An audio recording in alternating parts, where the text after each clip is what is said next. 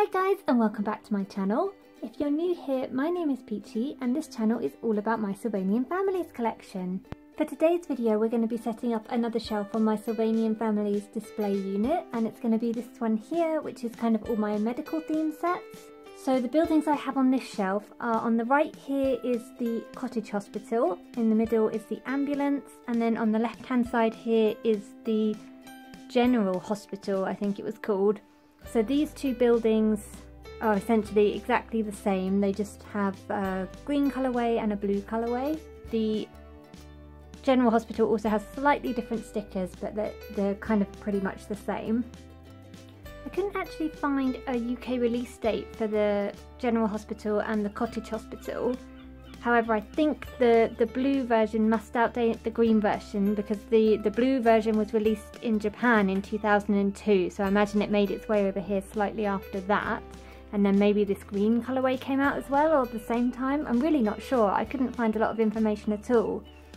The ambulance, however, I know was released in 2011, so that one's a little bit newer. So the reason I have both of the buildings is I got the Cottage Hospital first, and I have all the accessories for that came with it, but then I saw this General Hospital on eBay, and I think it was like £5 or something silly, and it was just the building shell and the reception desk, so it was kind of an empty building. But I knew I had a dentist set that I didn't have a building to put in, so the way I'm going to set this up is this one. The green one will be the kind of hospital and doctor's office, and then the blue one is going to be a dentist office, because I tried to put it all into the green one and it just wasn't, it was too squished, I think. So we're going to have a separate doctors and dentists, and then the ambulance is obviously its own thing, and I think that will just remain parked up in the middle because I don't have much more room to have it kind of side on or open. So I'm going to do a time lapse now, and then I'll be back at the end to show you the finished scene.